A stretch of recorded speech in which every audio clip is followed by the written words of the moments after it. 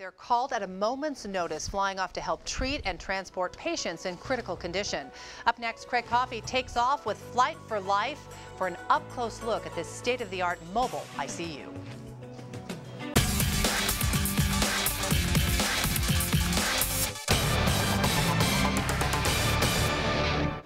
Good morning. While transporting patients to the most appropriate medical facilities within Colorado's trauma system, Flight for Life's combination of skill, technology, and speed makes a big difference in their pursuit to save lives. Now, starting back in 1972 as the nation's first hospital-based air ambulance system, with 4 bases throughout the state, they serve the 271,000 square miles of Colorado, as well as 9 other states in the Rocky Mountain region. Flight for Life also assists in search and rescue operations along with avalanche deployment, and as you'll see, their routine is nothing short of extraordinary. Well, we really have 2 main things that we're trying to do. One is we want to bring the best medical care to the patient wherever they are. Then the second part of it is we want to get that patient to the ER as fast as possible. Okay, my walk around is good, the doors are secure, and my crew and equipment is all secure. With 850 horsepower turbine engines, it's the American Eurocopter AS-350B3, venturing farther, faster, and higher than any other rescue aircraft in the Rockies. And on call 24/7, Flight for Life can get the call and be airborne at a moment's notice. Each helicopter does a 150-mile radius, so generally we're in communication with our comm center and the ground crews, so they know how long it will be before we get there. Lifeguard 3, about an hour and 35 on the gas. And if you would, when you get a ground contact for me, would you pass that on? We'll do it, so we're on the line now. Thank you. As a lifeline for many of the almost 90,000 transports, there is one constant that remains a critical factor. Time sensitive. Everything's time. So if you think about it, if you're on the side of Pikes Peak having chest pain and you're waiting for a ride down Pikes Peak to get to the hospital, that's a long time. If we can get you to the ER fast enough, we can make a big difference. Comm Center, Lifeguard 3, landing on scene in 2.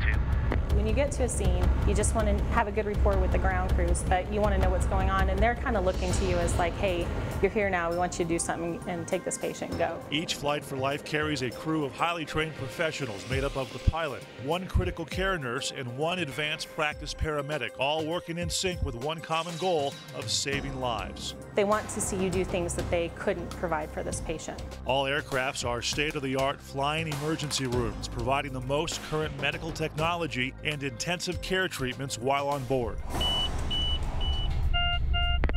Springs approach, Lifeguard 3. Lifeguard 3, Springs approach.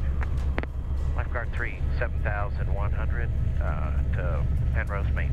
Every pilot has several thousand hours of flight time and intensive experience. They decide when it's safe to fly.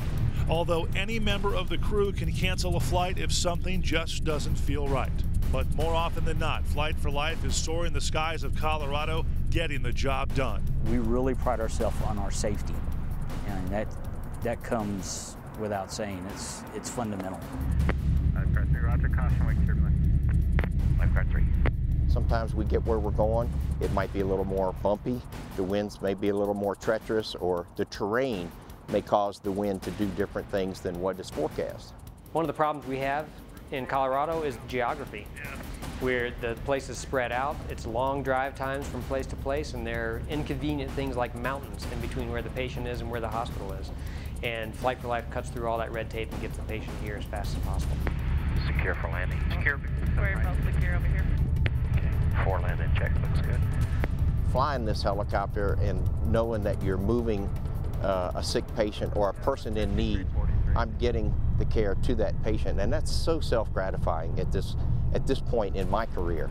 You have to talk to the patients. They tell us all the time, we wouldn't be here if it wasn't for Flight for Life, and we hear that all the time, and you know there are cases that are like that. Lifeguard 3, radar service terminated.